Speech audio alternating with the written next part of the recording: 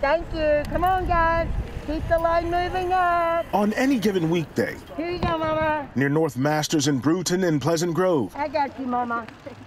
God bless you. you'll see families lining up by the hundreds. This is my second time. Long lines outside Inspired Vision Compassion Center have become the norm, especially this year. Well, I lost my job, and so it's been very difficult to survive. Inspired Vision Compassion Center is a community-based food bank Thank you. Have a good day. that's helping many neighbors through tough times. This area right here is 85% food unstable households. Dr. Tejan White is the center's CEO. She says the coronavirus pandemic is increasing the need for food and other services here.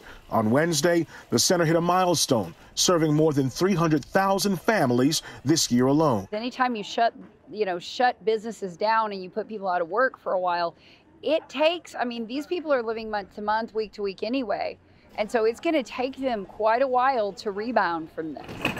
The staff and volunteers here are working to make that road to rebound a little less rocky. It has been a complete blessing since we've been coming here. Charles Reynolds and his friend Naomi Evans travel from Oak Cliff each week, picking up food for friends and neighbors out of work. Because of this place, now 15 families in our neighborhood no longer suffer from a food shortage. And it's made a big, big difference. Each family goes home with everything from fresh produce to meat, cheese, milk, and snacks. We're accepting donations. The Compassion Center could use some volunteers and donations to help keep up with the demand, especially into the holiday season. It's been a hard time for everybody. Everyone is under a lot of stress. And just take care of everybody. In Dallas, Because little actions go a long way right now. I'm Damon Fernandez.